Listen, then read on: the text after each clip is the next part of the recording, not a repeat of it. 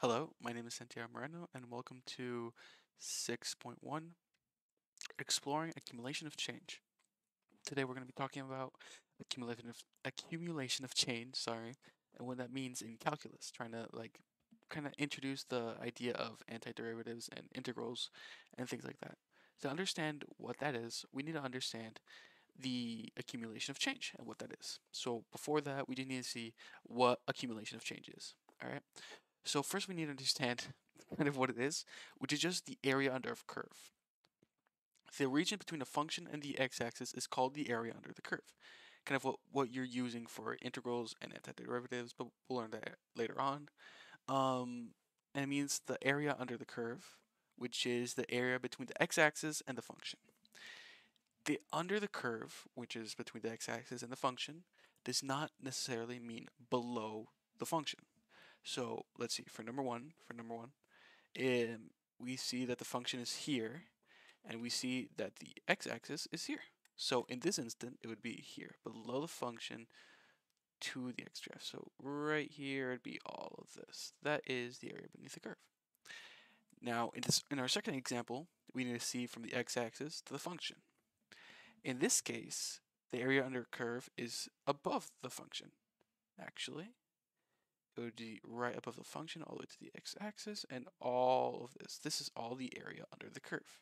Just between the function and the x-axis, because that's what you're actually using to measure it.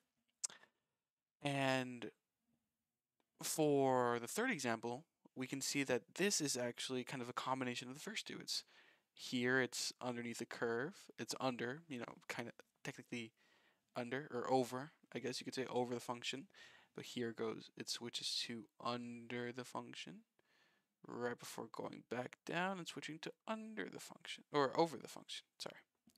So we can see here that the function under the curve doesn't necessarily mean underneath the function. It can mean over, it can mean both, or it could just simply be under the function.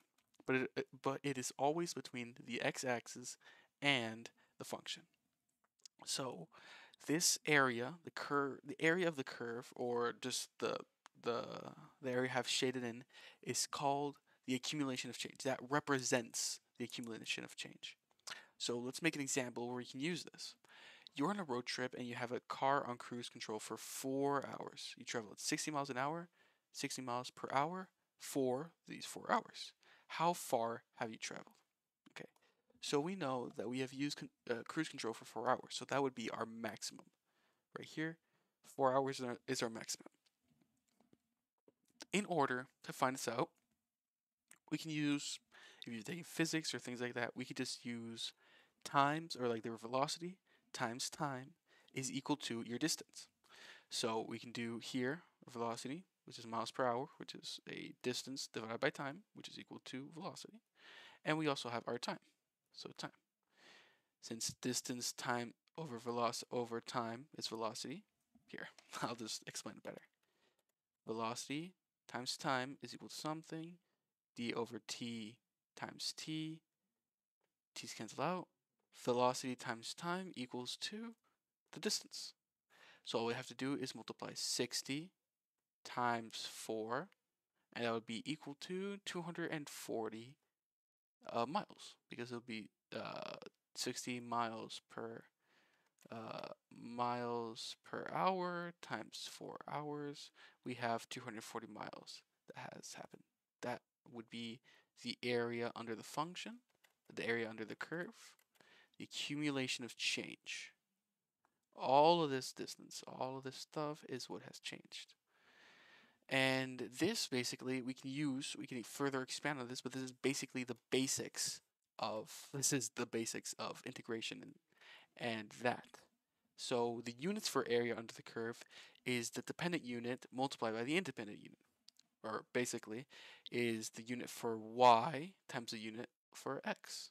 Since in this case it would be distance over time for y times time. We can see that the unit is actually just distance, which is equal to miles. And yeah, that's basically everything for 6.1 accumulation of change. And yeah, I'll see you in the next one.